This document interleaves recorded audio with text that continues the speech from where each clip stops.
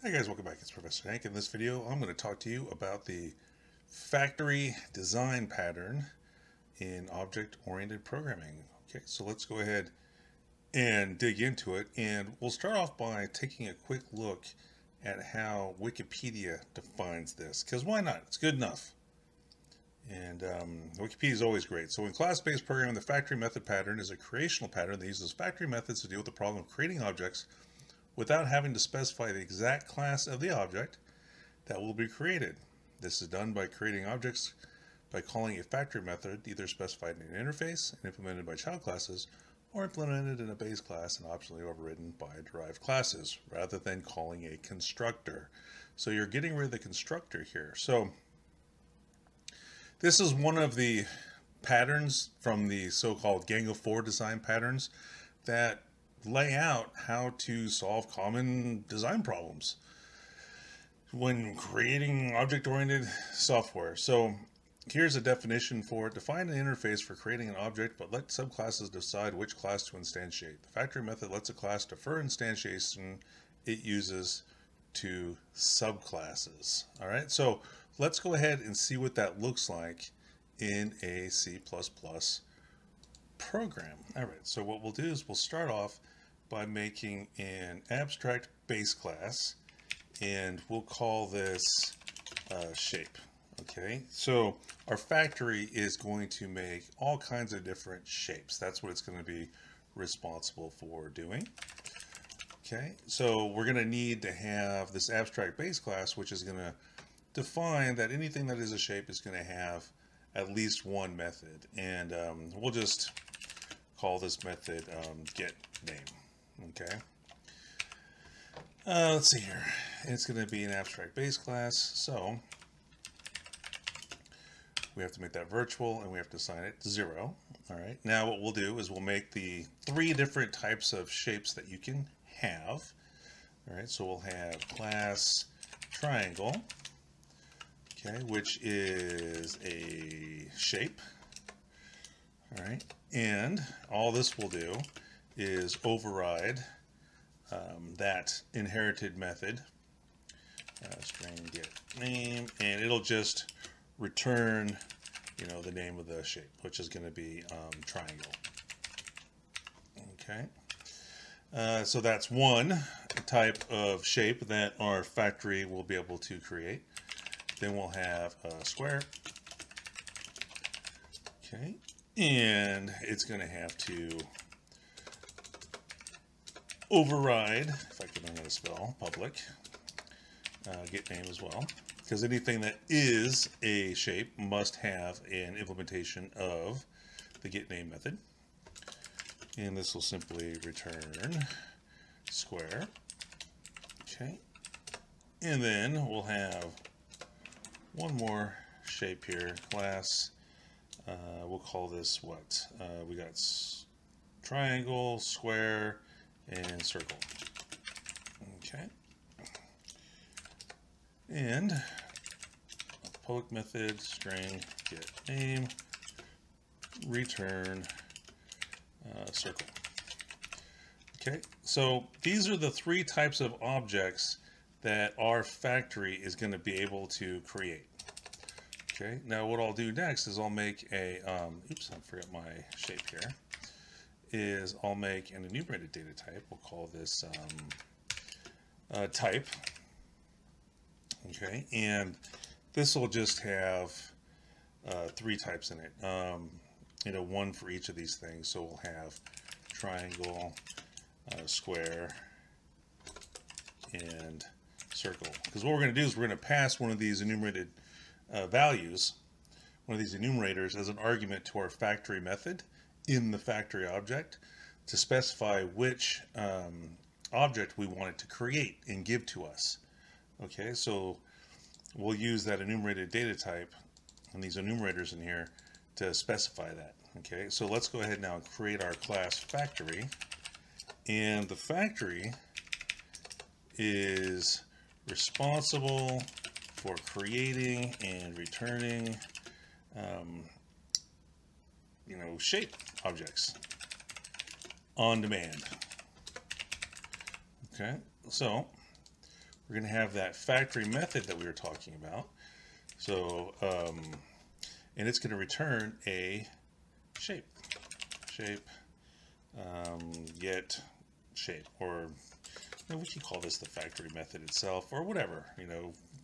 You can call it create. I think I'll call it create. You can call it whatever you want. So here's where we're going to use that enumerated type. So we'll call this type T. Okay, and then what we'll do is we'll put a switch statement in here, I think. Okay, so we'll say switch T.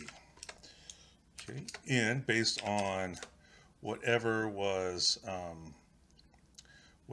passed here, right?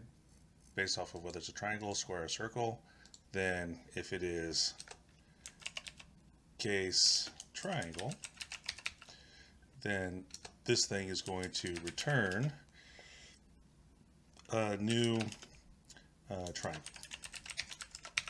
Okay, let's see here, and that should be a shape reference or pointer. Sorry, this is C++. Okay, so we'll go ahead and break. Well, I guess I don't need a break since I'm returning, right? I mean, we'll be done with it. So then we'll have case square. Okay, then we'll return new square. And then we'll have case circle. And then we'll return new circle. Okay, so, and I like these to be all lined up, so I'm going to line them up. Just like that.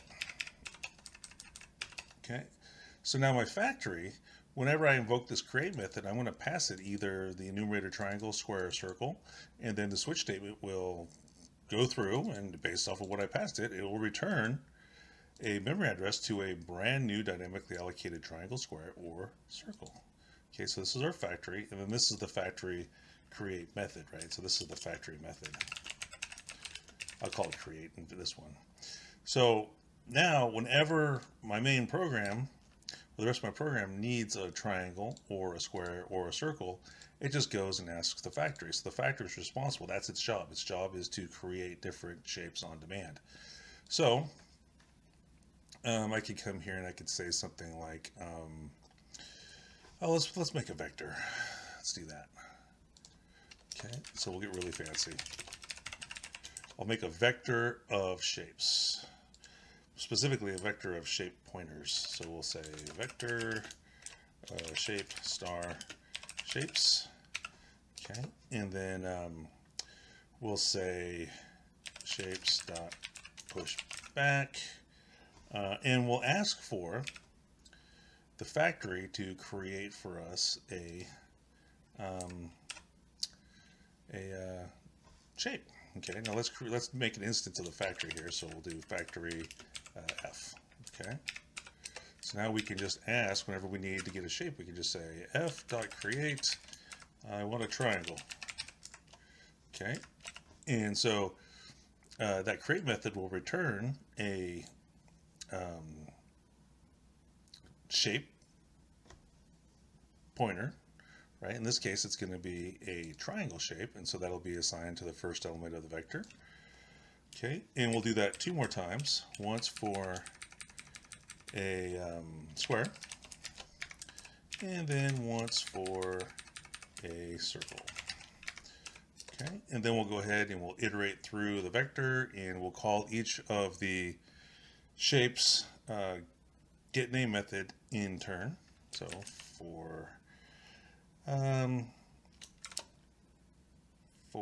shape star, we'll make it by reference, S in shapes. We'll go ahead and say S get name. Okay, matter of fact, I don't even need that there, do I? Okay, and then of course we don't want any memory leaks here, so we need to go through and delete all of our shapes that we created in the vector.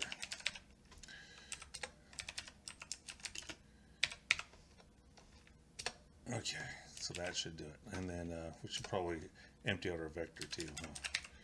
Vector.clear. Oops, called it shapes, not vector. Okay, so that should clean up our mess. So here's our cleanup. Clean up. And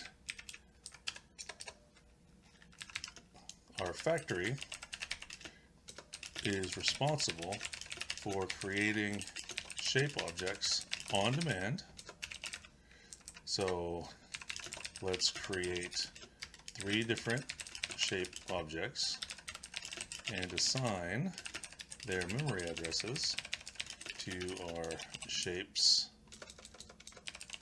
vector. Then we will iterate over each shape object, calling its getName method, using its pointer, and then we'll have our cleanup right there. Okay, so let's go ahead and try it. See what happens. Oh, it would help if I actually did a C out here, huh? Okay, let's do that. Now let's try it one more time.